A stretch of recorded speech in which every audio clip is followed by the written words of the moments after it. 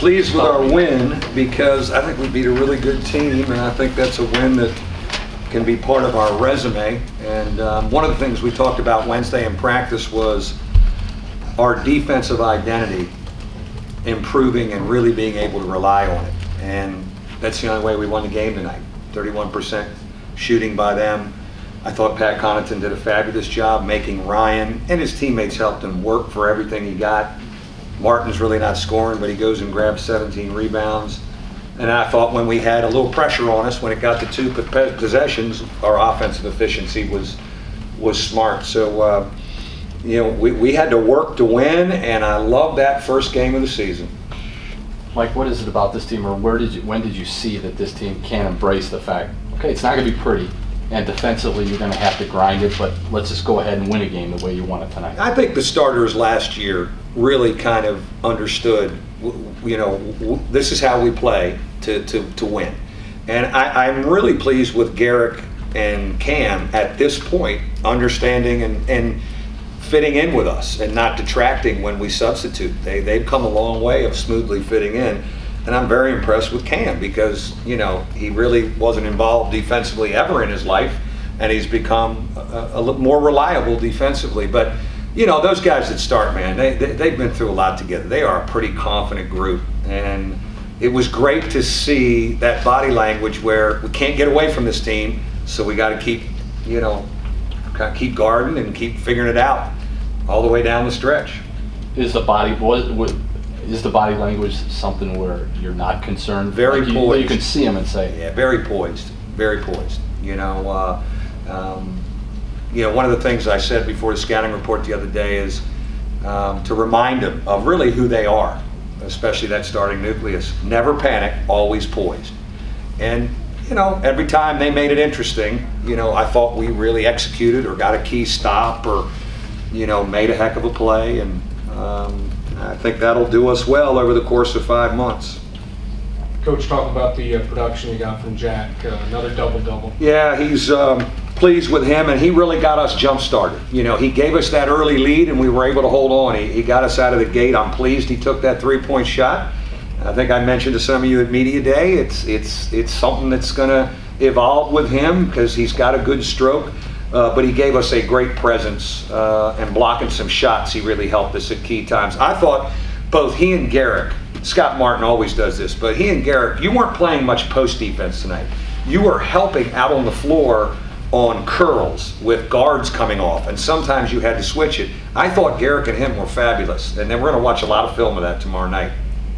Jack said, I'm playing Monday night. Yeah, it's great to play Monday night because I hope, you know, they don't bang and body me, and the book's out on him, isn't it? where you can't, everybody's going to come after Jack. Yeah, they're going to come after him. I mean, I got to talk to him about that. I think overall he does a good job keeping his cool, but he is going to be mugged, and they're going to use fouls on him. And I thought for the most part he was really good, and it's going to happen a lot.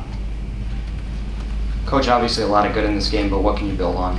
Well, I would like to see, you know, I think we're going to shoot free throws better. You know, I mean, we had to overcome that, and I'd like to see us get back into a rhythm Monday night. And I think we can shoot it overall a little better than that, even though we haven't shot it great. You know, we haven't ripped it like some of my teams in the past. So when we do get to the foul line, you know, we're going to have to cash in, and that's what this team did last year. They shot free throws, and we don't foul much. You don't get to the line much on us. But what I just want us to digest that defensive identity, because that's going to have to save us time and time again over the next 5 months. Surprised at the turnovers? A little bit, yeah, a little bit. I thought, you know, defensively, I think Garrick's rushing a little bit. You know, we got to just slow him down. He's so excited. Little high for us, but you know, they're pretty good. They made you work. They jammed it in. I thought we did a good job skip passing and driving. You know, we were smart enough to figure it out. And I really like how we adjusted to who we were playing and how they were playing us. And again, that starting nucleus has done that a bunch.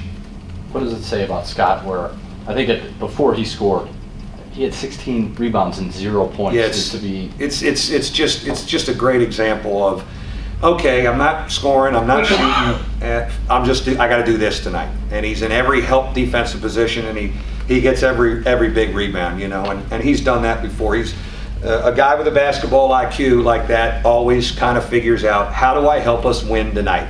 And when your elder statesman has that attitude, that has been contagious with the other 4 starters and the other guys on the team.